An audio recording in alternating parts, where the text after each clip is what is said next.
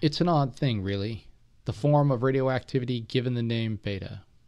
Rutherford was the first to observe it, and at the turn of the 20th century, it was shown that it involved an electron and came from the nucleus.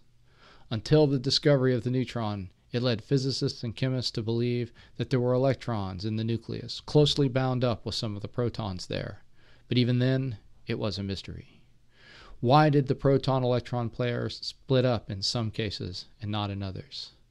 How did the electron stay in such a small space when that would have violated Heisenberg's uncertainty principle? And why, if the nucleus had energy levels, did the electron get emitted with a full range of energies rather than at discrete energy values, as light did when electrons moving around the nucleus emitted that form of radiation? Pauli suggested the solution to the last question when he hypothesized that a third particle was involved in beta decay, the previously mentioned neutrino. When the neutron was discovered by Chadwick and recognized as the other component of the nucleus, it solved the problem of electrons violating uncertainty, but it introduced another question. Why were neutrons able to decay when they seemed to be so much like protons? Why were they always unstable when found outside the nucleus, and sometimes unstable even when inside? When Fermi formulated a field theory-based interaction that explained this for us, something that acted only on the scale of the size of a subatomic particle, it seemed to be progress towards a solution. But like all the field theories of the 1930s, it was rife with infinities. When renormalization was introduced in 1947, it was determined that Fermi's interaction didn't meet the criteria. Renormalization couldn't absorb all the infinite quantities into the observable characteristics of the system, and even if that was ignored, the path integral approaches didn't converge. Moreover, there was a lack of an intermediate vector boson that could be exchanged to account for the force. Electrodynamics had the photon, and the nuclear force had the pi meson, but there seemed to be fundamental differences to how the interaction behaved. So intractable did these problems seem that they led many particle physicists to believe that field theory was a dead end that offered no hope for finding a description of the subatomic world that would account for these phenomena. However, as the conservative 50s turned into the turbulent 60s, there began to be glimpses of a world unseen in the data that was accumulating in the particle accelerators of the world. In places like Stony Brook, Brookhaven, and CERN, and at Stanford and Fermilab, hints began to appear of a level of structure unknown and unguessed by the likes of Pauli, Heisenberg, and Dirac. It was from this data that the true picture of the strong interaction would emerge from the mind of Gell-Mann. And also in that data was an answer to the riddle of the beta and so much more. Hello, and welcome to the Scientific Odyssey.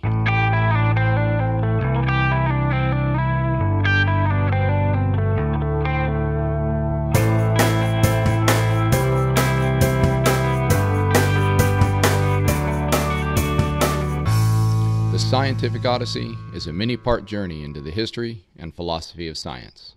My name is Chad Davies, and I'm the writer, host, and producer of the podcast, where we consider the ideas, processes, and results of over 2,500 years of scientific inquiry and discovery. Series 2, A History of the Atom. Episode 24, Through the Looking Glass, Darkly. As has often been the case with this podcast, it is sometimes useful for us to go backwards in order to go forward. While we've almost made it to the present day several times in our most recent episodes, we have found each time that we've been missing pieces of the puzzle, things unexplained or unresolved. Yet we know that in today's world of particle physics, there is a description of matter and how it interacts that's one of the two most successful scientific theories ever devised. The thing physicists refer to as the Standard Model. So how did we get to this point? We've talked about the development of a truly quantum field theory from electromagnetism called quantum electrodynamics that explains how charged particles in space, things like electrons, interact via the electromagnetic interaction. In the last episode, we got inside the nucleus to describe how certain types of subatomic particles are built out of even smaller things called quarks that interact with each other via the strong interaction. While we still have some of that story to tell, we need to go back and look at one other thing, because it will help us finish the picture of what is happening inside of particles on the most fundamental level. This episode is the narrative of that other thing. One of the most perplexing things in particle physics is why almost all baryons, those higher mass particles, and all mesons, those medium mass particles, are unstable. With the rather important exception of the proton, everything else decays into something different, even the neutron. In fact, it was the neutron that was the first elementary particle that was observed to be unstable, and it is there where we will begin our explanation and exploration of the most important and exotic of islands, if I may be excused for dipping into our Odyssey metaphor a bit here. Beta decay was one of the first three forms of radioactivity observed when that phenomenon was first discovered at the end of the 19th century. Shown to be the emission of electrons from the innermost part of the atom, something later shown by Rutherford to be the nucleus, it was not like alpha and gamma radiation. In those processes, the emitted radiation had what was called a discrete spectrum, with particles emitted only at very certain specific energies. In 1914, just prior to being trapped behind enemy lines and confined to a German enemy alien camp, James Chadwick, who would later discover the neutron, was able to show that the emitted electrons could emerge from the nucleus of an atom with a whole different range of energies. In other words, the spectrum of energies was not discrete. And this was a huge mystery, something that really perplexed the world. And it became such an issue that in 1930, in what was probably his most impulsive piece of work, Wolfgang Pauli suggested, almost out of desperation, that perhaps this discrepancy, something not allowed by the physics of quantum mechanics, could be explained if there was another unseen particle involved. In a letter to the proceedings of a conference on nuclear physics being held in Tübingen in December of that year, Pauli suggested that a second particle might be emitted from the nucleus that did not interact strongly with the surrounding matter and thus would be difficult to detect. This particle would carry off some of the energy that would have normally been given to the electron. Thus, it could solve this energy problem. He initially called this particle a neutron as they hypothesized that it would carry no charge. In other words, it would be neutral. In 1931, Pauli attended a conference in Rome where he communicated this idea to Enrico Fermi, who, to quote Pauli, quote, at once showed a lively interest in my idea and a very positive attitude towards my new neutral particles, unquote. When, in 1932, the name neutron was given to the new particle discovered by Chadwick, Pauli's particle was renamed by Fermi to be the neutrino, which really means little neutral particle. To again quote Pauli, this time from an address to the 1933 Solvay conference, he says, quote, as for the properties of these neutral particles, the atomic weights of the radioactive elements in particular teach us that their mass cannot exceed the mass of an electron by a lot. To distinguish them from the heavy neutrons, Mr. Fermi has suggested the name neutrino. It is possible that the rest mass of neutrinos equals 0, so that they will have to propagate, like the photons, with the speed of light. In any case, their penetrating power exceeds many times that of photons of the same energy. It seems to me admissible they obey Fermi's statistics, even though experience does not provide us with any direct proof of this hypothesis, unquote. In all of those things near the end, Pauli would be more or less correct. These particles, these neutrinos, would have very little mass, probably very close to 0, and they would not interact with normal matter, thus allowing them to penetrate through all kinds of shielding. Now, from this conference, Fermi would take home a number of ideas that would lead to a new description of beta decay that would form the foundation of everything to come. Working from the mathematical model put forward by Dirac to describe the interaction of an electron and a photon, Fermi developed a description of an interaction that would transform a neutron into a proton while emitting both an electron and a neutrino. In this model, it was thought that the neutrino would play the same role in the interaction as the photon did in the electromagnetic case.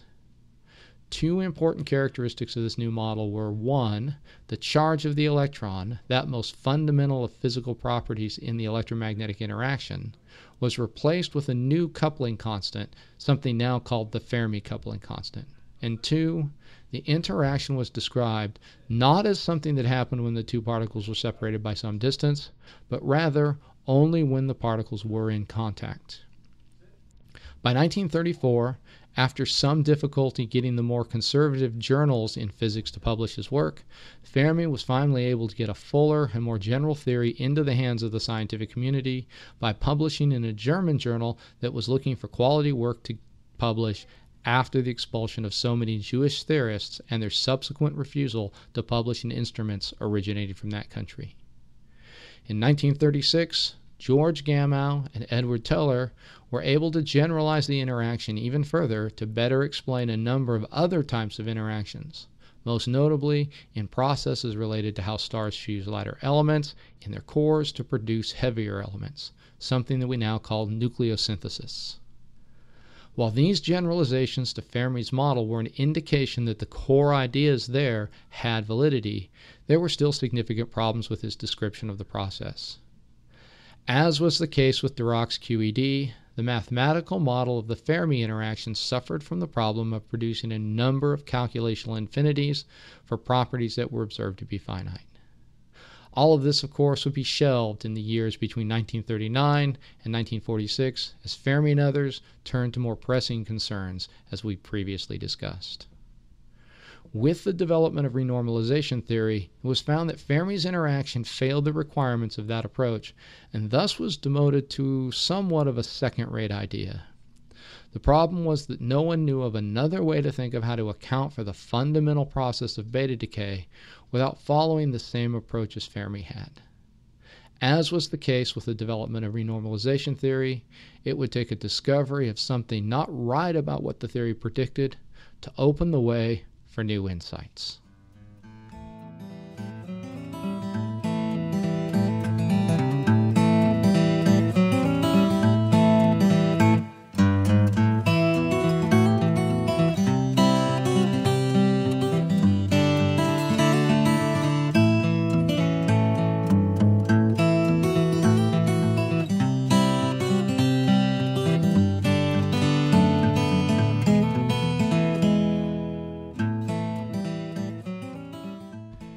At this point, it is useful to take a bit of a digression to talk about something of fundamental significance in physics, something we call conservation laws. When I teach my introductory physics courses, one of the things I spend a lot of time on, right after I talk about the basics of how and why objects move, is what we call conservation laws. These particular ones that I talk about are known as conservation of momentum and conservation of energy. In chemistry, it was Lavoisier who introduced the idea of conservation of mass, something that was later subsumed into the conservation of energy principle with Einstein's special theory of relativity. We've talked about these ideas a bit in previous podcast episodes, so I won't belabor them here, other than to say that when we physicists find a quantity that must be conserved by all systems, it's a really big deal. It's such a big deal, in fact, that the distinguished mathematician Emmy Noether, who has been described by many as the most important woman in the history of mathematics, put forward a theorem that any time a conservation law is found, it describes what is known as a symmetry inherent in the universe. Wow, that's really out there, isn't it, that thing to say? To say, quote, a symmetry inherent in the universe. Maybe I ought to unpack that just a little bit. When we look at a physical process that can happen, one of the things we wonder is if that process can or would happen the same way in any number of different circumstances. One way to test that might be to have the process take place in a lot of different ways and see if it happens the same way every time. Another way is to build a mathematical model of the process and then look to see if the math changes if we change the environment.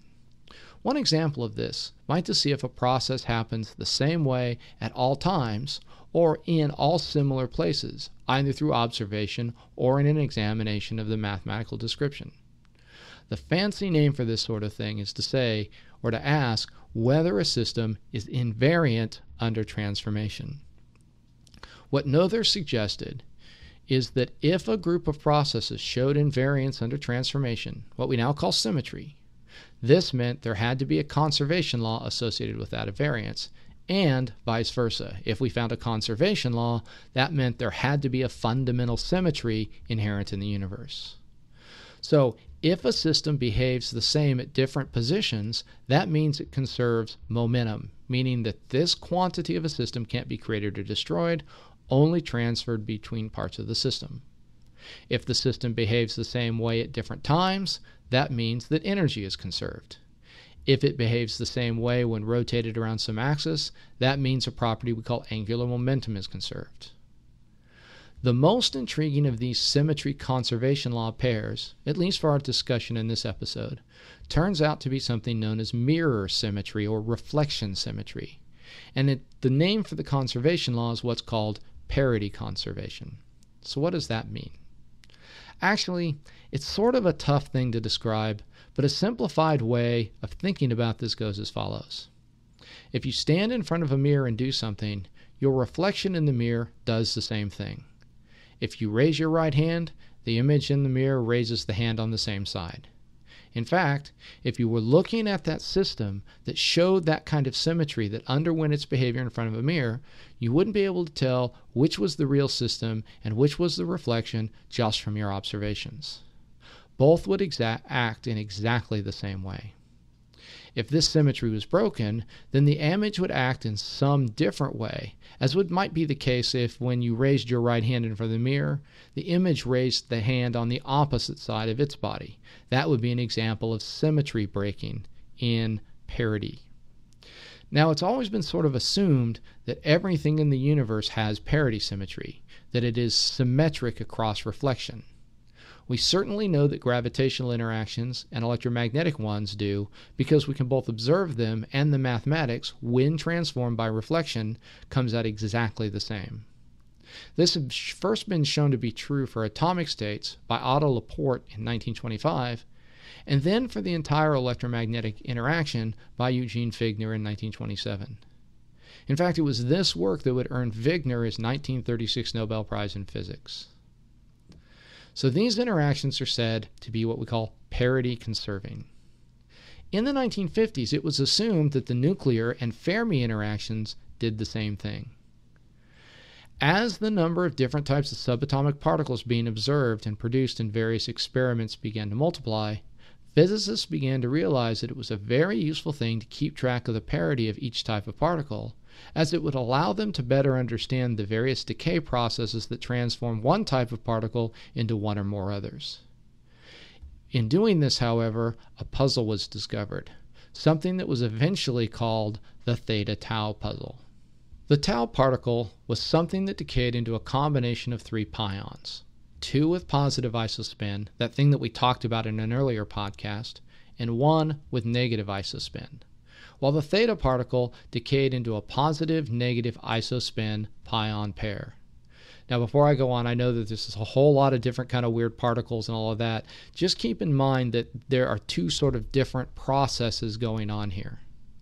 Now, when the parities of the decay products of the two processes are calculated, they turn out to be different values, which wouldn't seem to be all that surprising, except that the original tau and theta particles turned out to have exactly the same mass and exactly the same lifetimes, at least within experimental error. Now, normally, if it weren't for the parity thing, if a particle physicist saw two particles with the same mass and lifetime in an experiment, they would actually assume that they were the same single particle, and that that particle might have two different ways of decaying. That happens all the time. However, since the different decay sets had different parities, and it was thought that the parent particle had to have the same parity as the decay products due to parity conservation, this implied that either the particles were different or that maybe, possibly, the parity wasn't conserved in that particular transformation. What's important to note is that both these particle transformations were part of the generalized class of things explained using the Fermi interaction. An attempt to resolve this puzzle was made in 1956 by the Chinese-American physicists T.D. Li and C.N. Yang, at a conference on high-energy nuclear physics held in Rochester, New York. Their suggested solution was that certain types of particles, those with the strangely long lifetimes we discussed in the last episode, always had to come in pairs which would be identical except that they would have different parities, one being even parity and one being odd parity. Now, in the audience for the talk were Martin Bloch, an experimental physicist, and Richard Feynman, the famous theorist. The two happened to be sharing a hotel room, and after the day's proceedings were finished and the two were relaxing and sort of going over what they had heard that day, Bloch asked Feynman why parity conservation was such a big deal. Did parity really have to be conserved, or was that just something everyone assumed?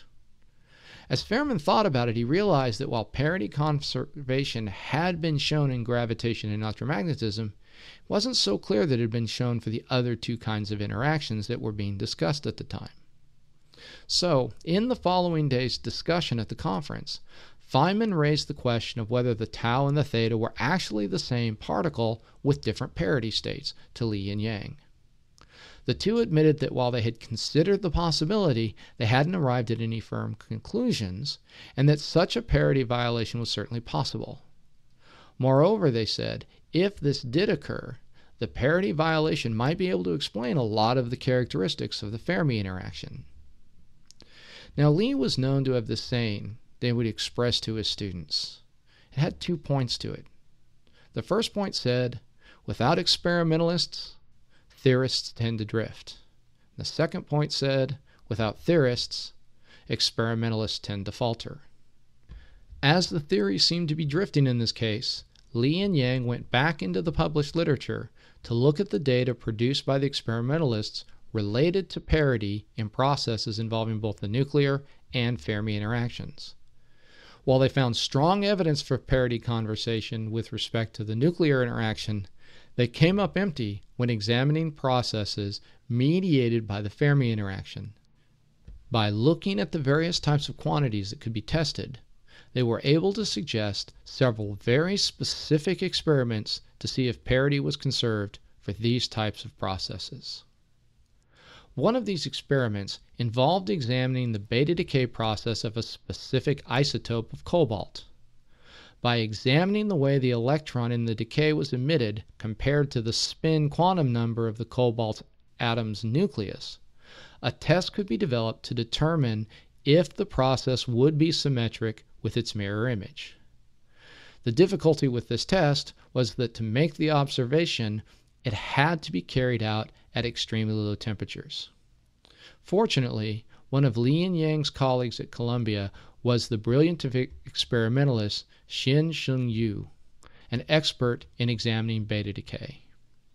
Working with the cryogenic facility at the National Bureau of Standards in Washington, D.C., Wu was able to build an apparatus that would make the measurements, and on December 26th of 1956, Wu's group was able to get excellent results that confirmed that the process did, indeed, violate parity conservation.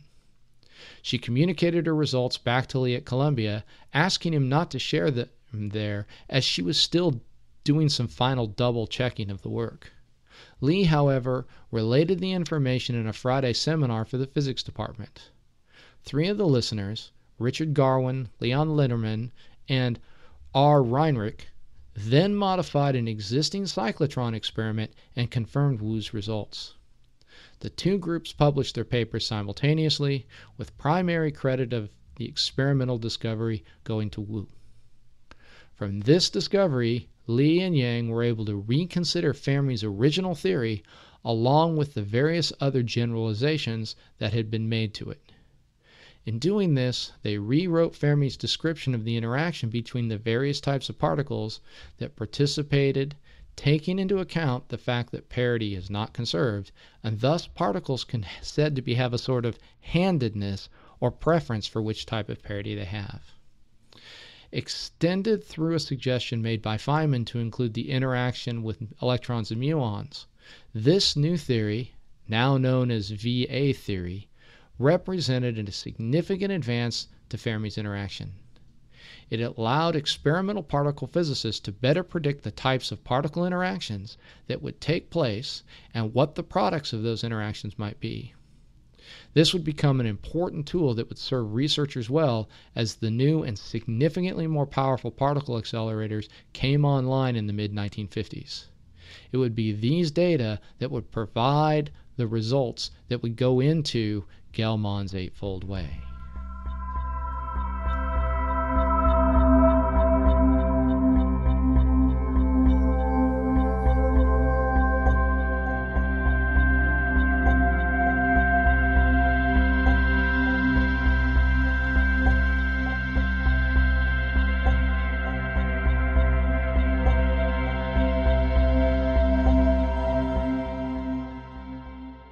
There was one other important outcome of the experimental work and the VA theory it led to. The same experiments that showed that parity was not conserved also indicated that another symmetry was broken by this new interaction, and this one only. Called charge conjugation symmetry, this says that antimatters have to obey all the same rules of the universe in the same way that regular matter particles do. The data showed that antimatter particles are transformed differently by this interaction than the regular old stuff we're all made of. While this seems like another mystery, it actually solves a problem of some real importance. Prior to this discovery, all of the theoretical work being done suggested that antimatter particles should be created in various processes, including those that were prevalent in the early universe, at the exact same rate as matter particles. Now, if that was the case, where were all the antimatter things? Shouldn't there be antimatter stars and planets and galaxies and all the rest, antimatter critters and bacteria and rocks and all that sort of thing? Well, it turns out that due to the broken C and P symmetries, as they were called, something that happens in about 1 in 100 million events, there is a slight preference towards creating matter over antimatter. While there is still a lot unknown about why this interaction seems to prefer matter ever so slightly over antimatter, we should all be thankful that it does, as that's the reason we're all here. Unfortunately, the theory still possessed infinities and was non-renormalizable, thus indicating there was still a ways to go in understanding the interaction. This led to two crises in understanding what was happening. The first had to do with the infinities. The VA theory worked phenomenally well at lower energy interactions, but the equations sort of exploded when working with high energy situations. This indicated there was some physics that the equations weren't actually taken into account. In analogy with playing a game, the physicists knew how the rules worked for one part of the game, but they didn't know them for another. It's sort of like the addition of a sudden death overtime rule found in many sports, where the first team or person to score in overtime wins the game. All of the other rules from the regular phase of the game stay the same, but in this new regime, there's something that's added or changed that affects not only the outcome, but how the game gets played. The second crisis was that a particle reaction that the theory predicted to happen didn't actually ever seem to happen. Now, Murray Gell-Mann is quoted to have once said, quote, "Anything that isn't forbidden is compulsory." This is sometimes called the totalitarian rule of physics. The idea is that if a process could possibly take place, i.e. it's not forbidden by some law of nature, then sooner or later it will if the conditions are right for it to do so. The reaction in question was the decay of a muon into an electron and a photon. The theory said that such a thing was a possibility, but never in hundreds and hundreds and hundreds of hours of looking for it in accelerator data was the mu-E gamma decay ever found. This second crisis, however, was solved by a team of experimentalists at Columbia led by the aforementioned Leon Lederman. Lederman's group was able to pioneer a new technique founded on the idea of creating a neutrino beam and then directing those neutrinos to collide with nuclei of some type of atom, in this case aluminum, to create either muons or electrons. From this, the decay of the muon could be more closely studied. What they found was that when the muon decayed, it produced a whole new kind of particle. From the theory, the way the decay should have gone was that the muon should have decayed into an electron and a neutrino-antineutrino pair. This pair would then annihilate each other, creating this high-energy photon. What Lederman's group found was that the muon decayed into an electron and then a neutrino and another kind of neutrino that had been unknown up to that point. This resolved the mixing reaction crisis and also began to suggest that there might be families of these very small leptons, each associated with its own neutrino. So what do these two crises mean? They mean that the whole picture wasn't understood yet. There were still pieces of the puzzle to be found and fitted in. There was still physics to be discovered.